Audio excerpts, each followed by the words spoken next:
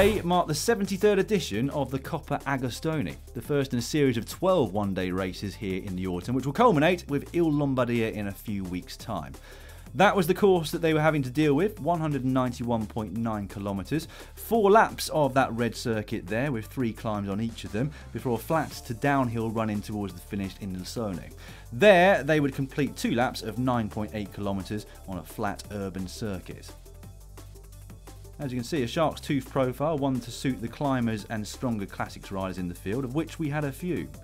Perfect temperatures for a bike race in Italy today, just under 20 degrees at the start, rising to the mid-20s as they hit the climbs midway through. Group of 5 got a maximum time gap of 5 minutes, but as we joined the action, they'd been caught, and this man was heading up the road, Nikolai Cherkaskov of Gazprom Rusvelo. Behind him, though, a group soon caught him, including Pierre Roland of Vital Concept. Also in that group, Alexei Lutsenko, the national champion of Kazakhstan, who had a great season so far this year for Astana.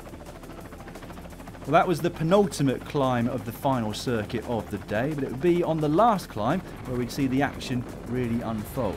The group here had come together 33 seconds to the big group behind them. Lutsenko, though, keen to keep the tempo as high as he could. He would be on the attack over the top with the likes of Warren Barguil, but he'd also be on the attack on the descent. This would turn out to be the decisive move of the race. Lutsenko taking advantage of the fact that the other riders were looking at each other. The only man trying to go with him here is Ryabyshenko of UAE Team Emirates. And the two of them eventually would come together at the front and quickly build a decent advantage, despite almost going wrong at this little roundabout. They immediately pressed on afterwards once Lutsenko had managed to get his chain back onto his chainring. Their advantage by this point over the chasers was 20 seconds, with the bigger group further back at 59.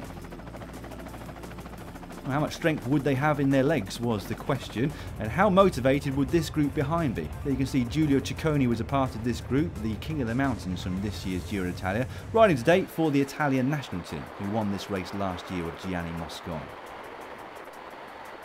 As they hit the circuits, that gap was remaining steady, 29 seconds, and it would be slightly more than that as they heard the bell signifying 1 lap to go. It was starting to look doubtful for the riders behind that they would be contesting the win today, and as it got to 1k to go, we could see that it would be between these two at the finish. Lutsenko by far the more experienced of the two up front. In fact, Ryabyshenko has yet to take a pro victory. Lutsenko also very fast at the finish, but Ryabyshenko had managed to get him onto the front. It would be a matter of patience before one of them started their sprint.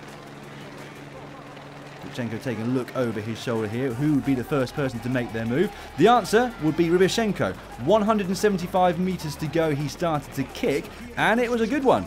Lutsenko was just about able to get onto his wheel, but he'd run out of time before the line to come past it. Ryabyshenko taking his first ever pro win.